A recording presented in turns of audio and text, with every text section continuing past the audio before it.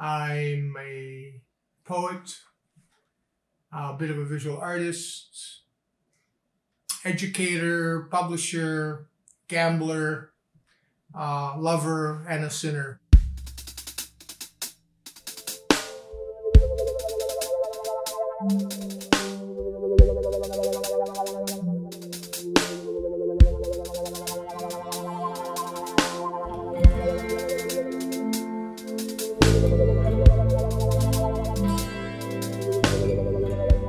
I can talk about my process when it comes to making these pieces. I've only started making these sculptural assemblages in the last few months. And the way I go about making them is by finding objects, either in alleyways, on the street, and then I just bring them home and collect these things. And then, if there's a chemistry between the pieces, or the junk as I call it, I bring them together and form kind of a scenario. A sculptural scenario. And it's really about the alchemy between the pieces that I find. I don't really know what I'm communicating necessarily. I just know that they fit, and whatever's being represented, again, I can't be specific as to what's being represented here. There's certainly a feeling associated with the pieces. As for a specific content, I get sometimes a vaguely religious feeling from some of them. It's almost like the way I construct some of my poetry. I'll find bits and pieces of my writing and then combine them and see if they work, see if there's an alchemy.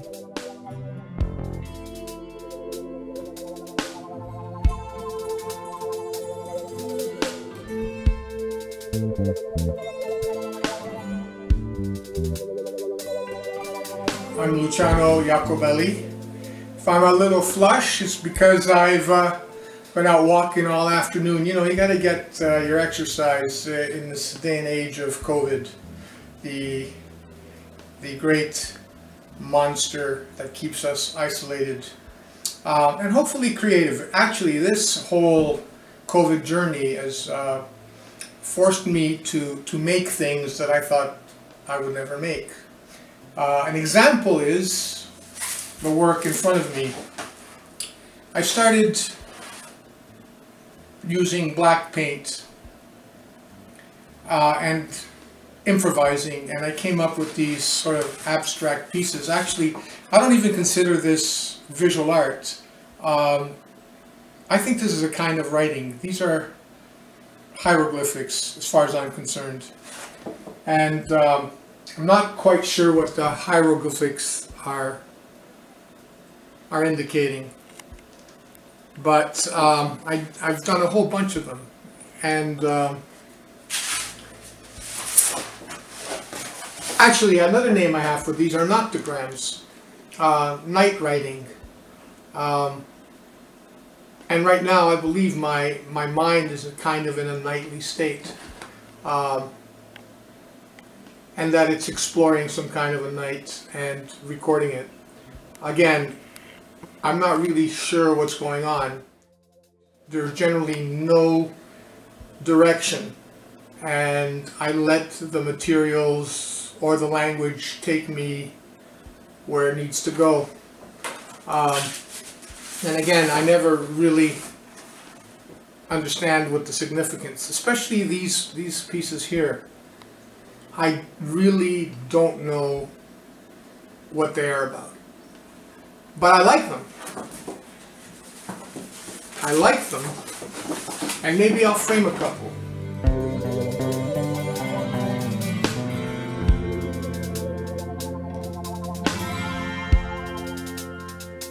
It's funny that I consider myself a poet, even though I don't believe that poetry exists yet, and that poets exist yet. I think poetry is something on the verge of happening, and poets are on the verge of happening. When language has the same immediate effect as music, when the words that I speak to you affect you the way music does, that immediacy, then we have poetry. And maybe the spoken and the written word can't do that. Maybe poetry is going to have to come some other way, and not through words. And all what we call poetry now will essentially become obsolete and forgotten. And I kind of look forward to that, because even our immortals will be forgotten. As the great poets of the dead languages have been forgotten. And I kind of celebrate the fact that we're all going to be forgotten, because that gives me permission to do whatever I want, because it really doesn't matter. And because it doesn't matter, I am free. And because I'm going to be neglected, I'm free. So let me indulge. Here's another piece, another noctogram. Coal reburies itself. Darkness embraces its original depth. Old body reaches vanishing point.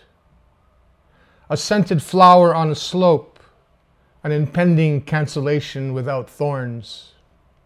Lisping lisps, whisper, closed channels, columns of air support the universe. Star caravans under an arc of ribs travel to where the dead go, beyond the learning curves, into a margin of birds. Unspell the spell, retract wind and waves, pull in the line on which selves dry before they're folded. So even though I do a lot of visual art, my real focus is poetry. And over the last 5 or 6 years, my poetry has shifted considerably. It's shifted in terms of shape, form, content, and I'm trying to use more of a visual approach to the work. So in the last, let's say, decade or so, my work has changed considerably, and I've introduced a graphic component in the work. I wouldn't actually use the term concrete poetry for this, because I think the intent is different. This is writing, as far as I'm concerned. It's not pictures. I'm just going to flip through these pages and show you what I'm talking about. I believe these can actually be read.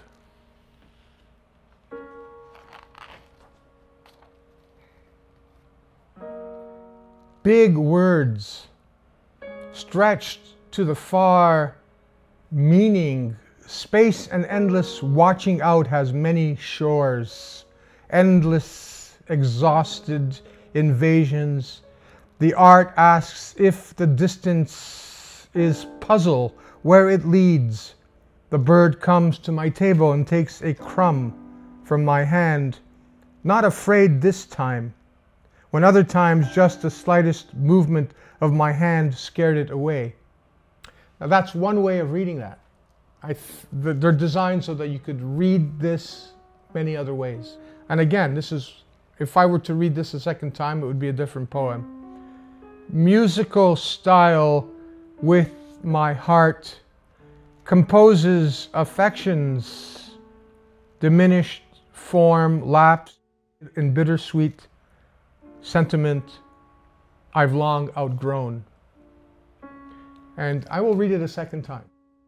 Will disappear my heart, composes her affections, her diminished form, in taste, a bittersweet sentiment I've long outgrown.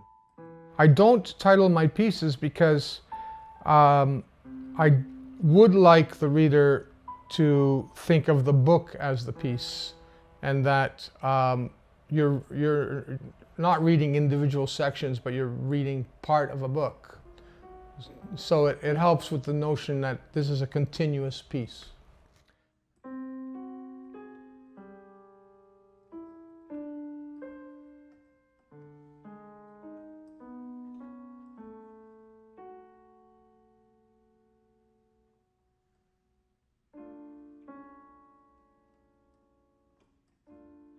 Movement of a fan.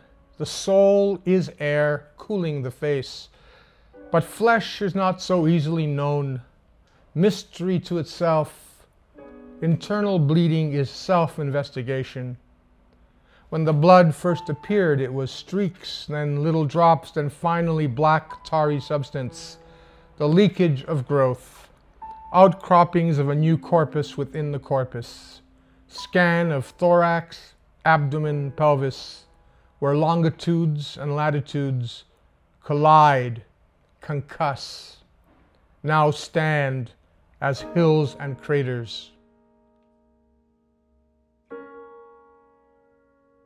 So apart from writing poetry and painting and making assemblages, I've also dabbled in publishing over the years. First with a small mini micro press called Lyrical Miracle, and then Quattro Books. Although I'm no longer involved with Quattro Books, I still occasionally will make a Lyrical Miracle book. Here's an example of some of the books that I've made. And this happens to be one of my favorites, this one here, with a pacifier on the front cover. They're basically handmade books, and they're all from, the covers are all made from recycled book covers. I primarily publish poetry, sometimes short stories here and there. Here's a book by Gianna Patriarca. I started making these books when I owned a bookstore. I spent the bulk of my teaching career teaching in a very, let's say, open concept type school, a school based on Summerhill. Anyways, at that school I was able to do all sorts of creative things with my students, and these books emerged from that. I started a creative writing program, and I wanted the kids to actually, at the end of the course, produce a book and to have a launch. And so I came up with this format, and even my adult friends wanted a book at the end. And so I ended up starting a little micro press and published some of Toronto's, even Canada's, best poets. I actually have a book that I published by Giorgio De Chico that never saw the light of day, but you can see it at U of T Library. Books by Priscilla Uppal, Rushma Dunlap,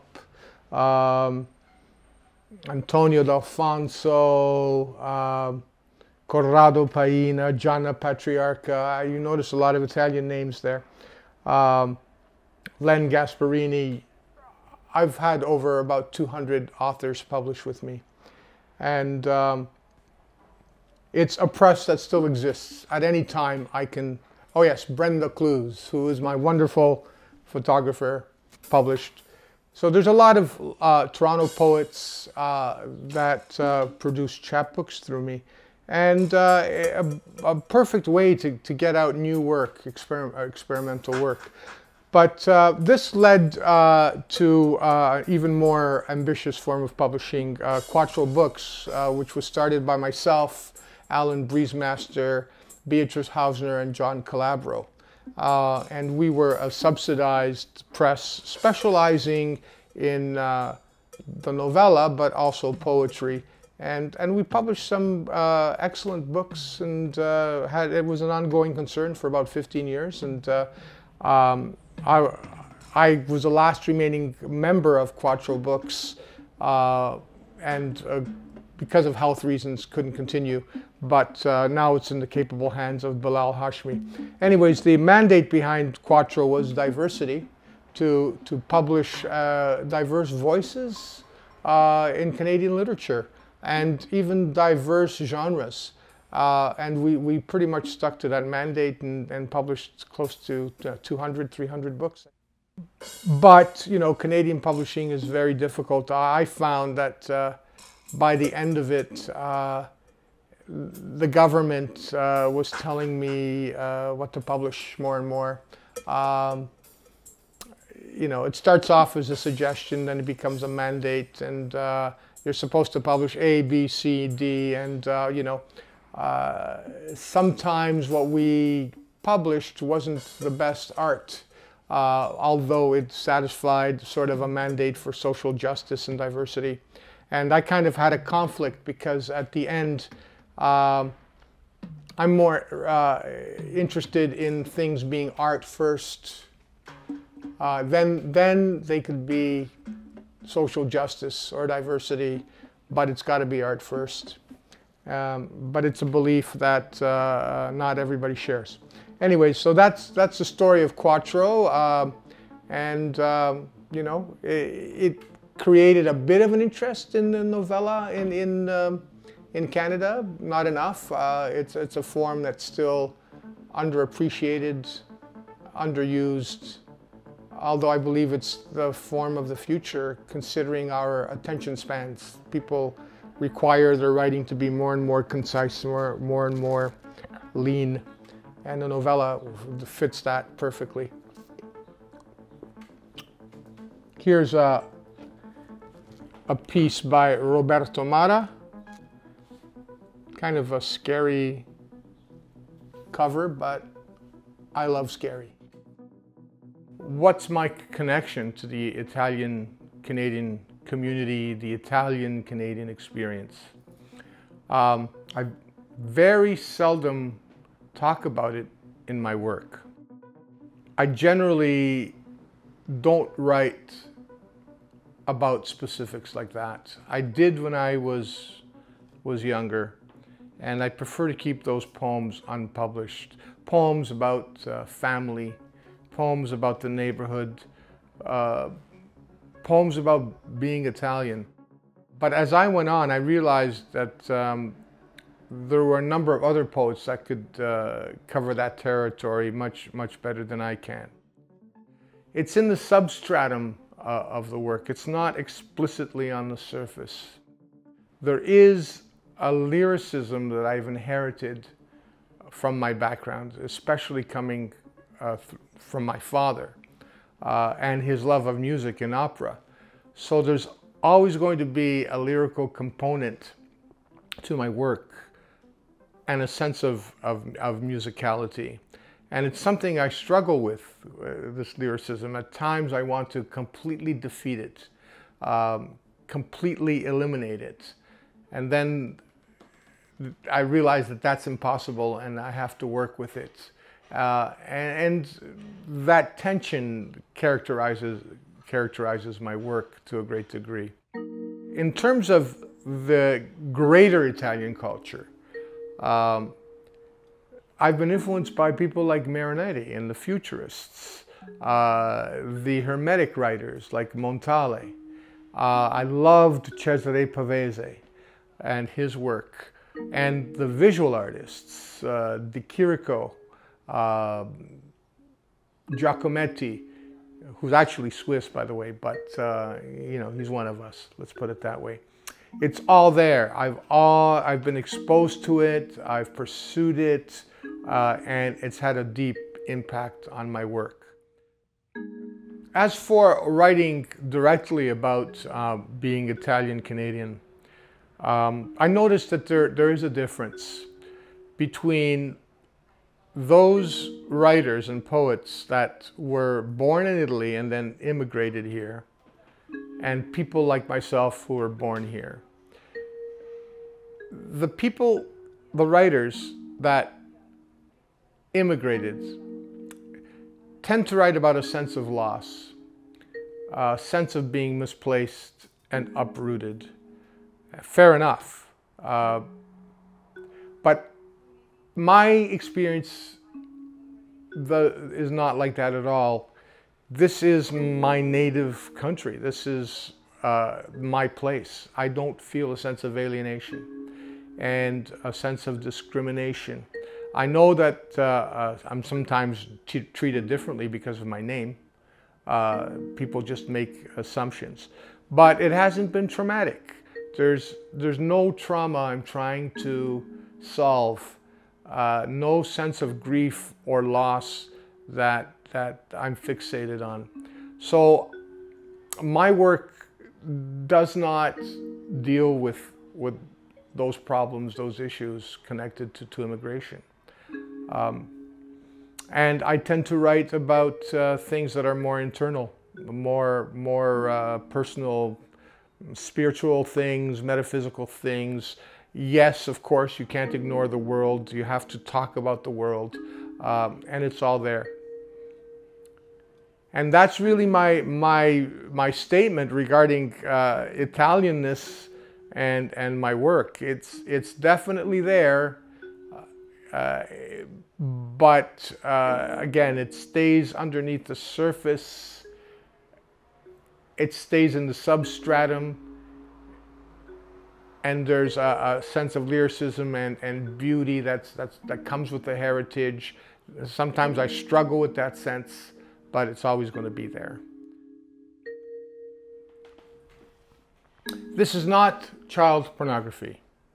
This is actually a little boy trying to hide his genitalia because his pants have been pulled down by some mischievous uncle. And this is in fact based on a photograph of me.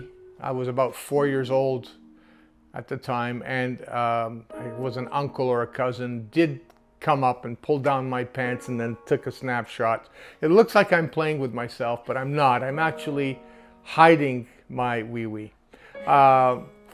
But this is interesting. So in my writing, I will avoid or not talk about my background and my past. But in my painting, it's a different story.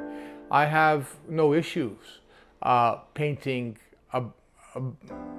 about the past, taking these immigrant photos, you know, and enlarging them. And so I've done a number of paintings like that, where based on photographs that were taken in the 60s mostly.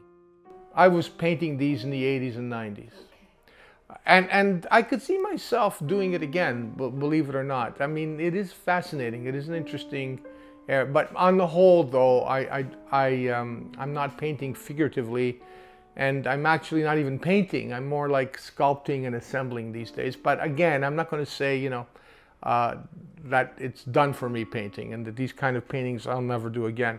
But there was a time where I was intrigued by these photographs.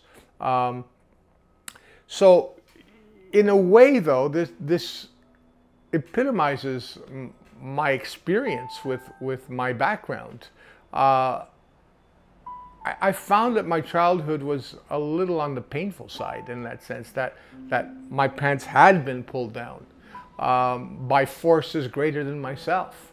And that's how I felt about my household, that I was the little guy that had no power, and that I was exposed at the mercy of others. And so maybe that's what incited me to sort of leave the neighborhood, leave the family behind, and go on to different things. And why I resist dwelling on that subject matter. So that's this piece. Again, this is not child pornography. When my son looked at this, he thought it was about him, because as kids we actually looked very similar.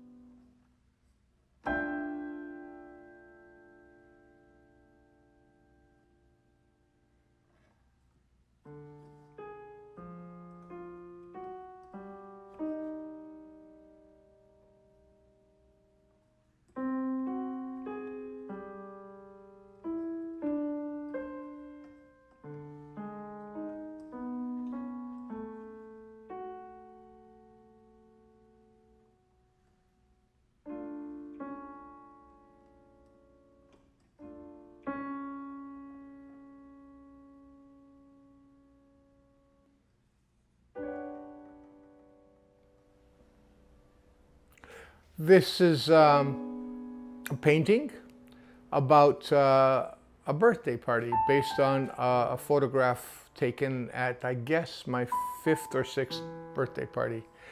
If you look at it, it's a little on the grim side. There's something very ghostly about this piece. Almost, I think, except for myself and one other person, everybody here is now deceased. This would be my mother, my uncle, my grandparents, uncles and cousins. So even though it's a festive occasion, there doesn't seem to be a festive sense in this piece. And I suppose that's, again, indicative of how I feel about my childhood. I wanted to sort of always grow up and not be a child. Which one is you? Birthday boy.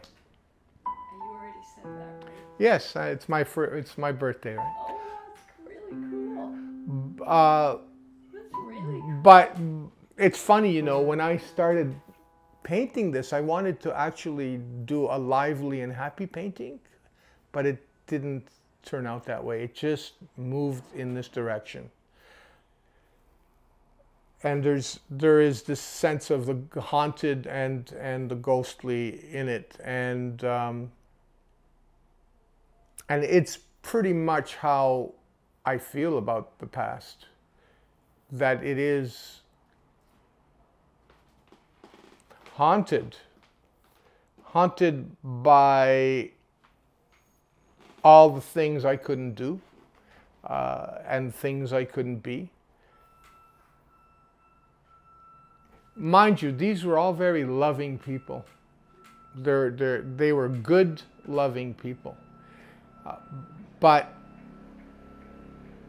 the love I found constricting.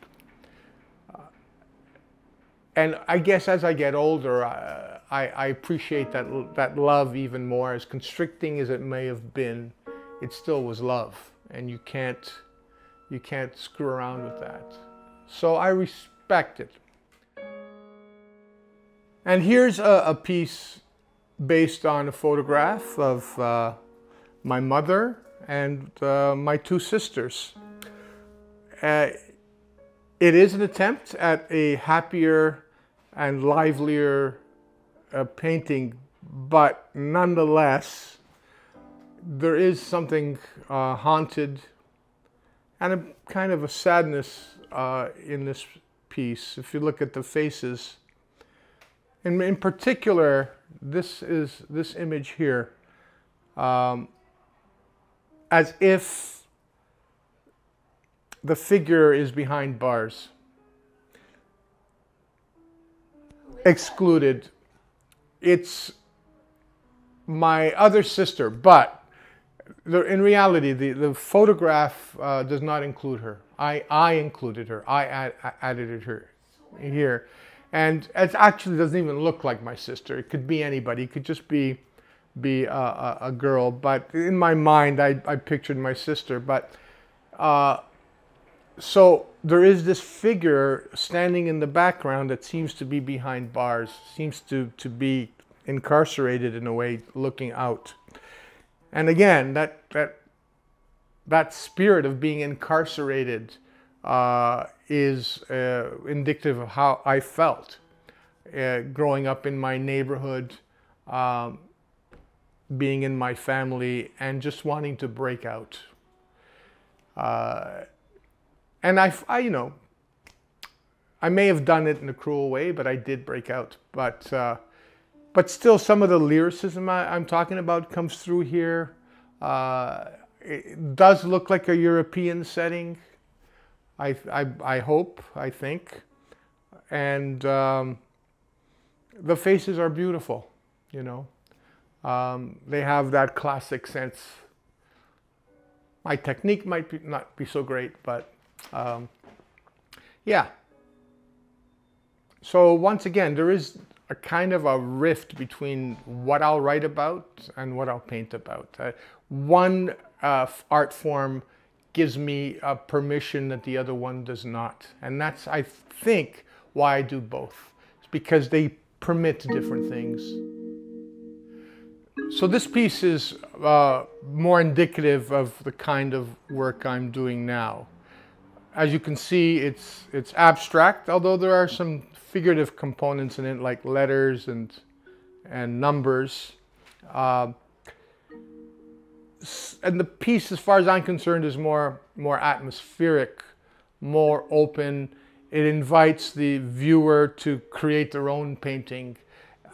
So I'm doing less direction the way that I would have in the past, where I would have just given an image and some kind of a narrative, and the viewer has nothing to do except just take what I'm giving. In works like this, the viewer can actually create. Through their eyes, they can make the piece.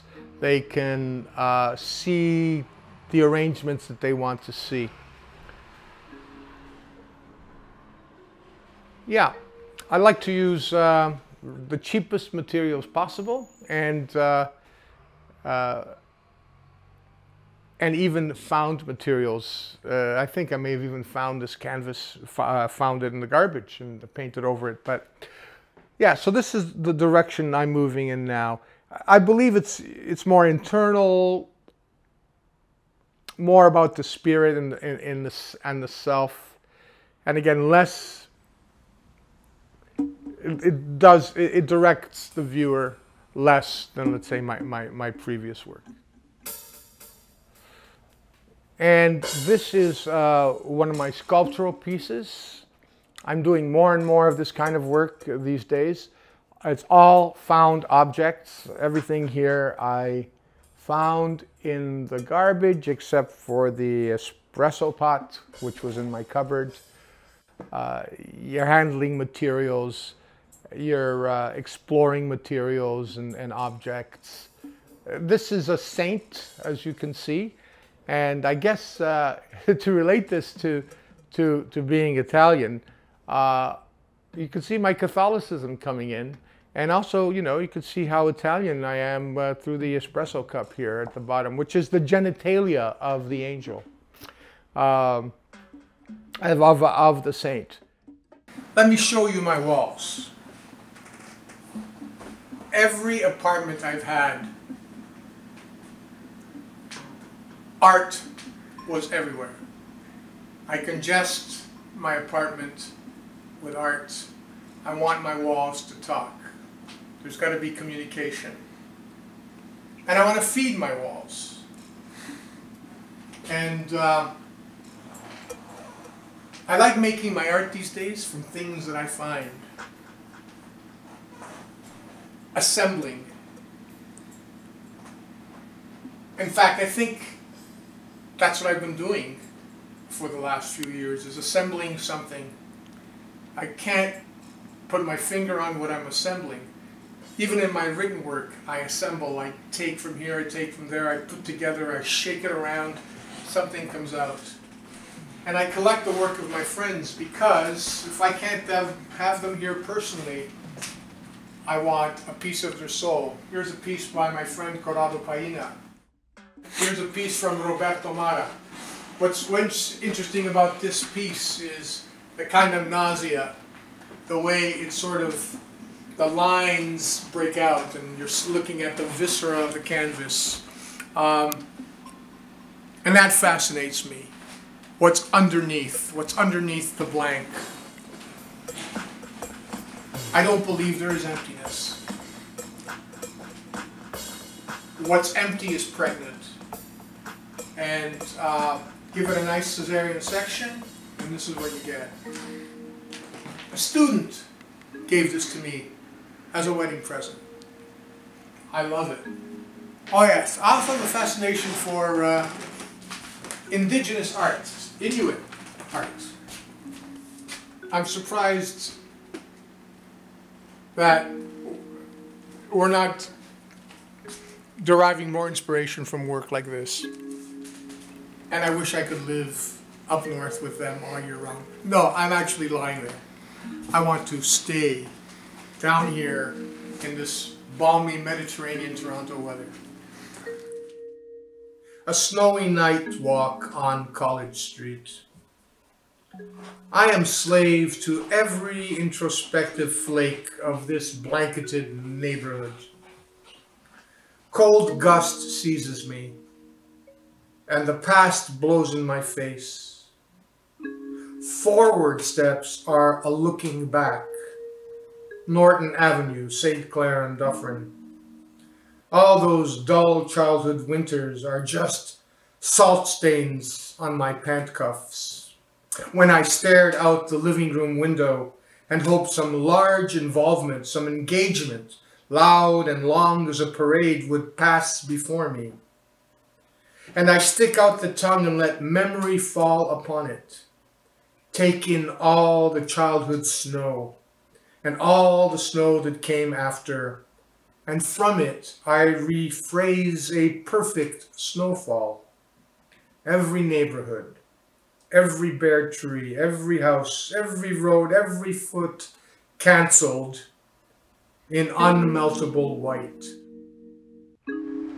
Can't remember when exactly, went to hear a man talk, a famous man I can't remember now, but who had had a very bad stroke and he couldn't speak for 2 years, had to learn like a baby basically how to talk, and I remember very little, but he spoke slowly, thinking, careful every word, and sometimes stopping seconds, just squeezing out a syllable. It was excruciating. And he read a poem, a long, long poem, mostly because he was so careful and so slow, making many mistakes, this man who climbed out of silence back into words. And the poem, I remember nothing of it at all except the stuttered refrain. Let me loose. Let me loose. Loose, let me loose, let me loose, let me loose. I'm going to read a few selections from my book, Noctograms. It's supposed to come out at some point in the fall, and I hope it makes me a household name all over the world, and that I get the Nobel Prize because of this.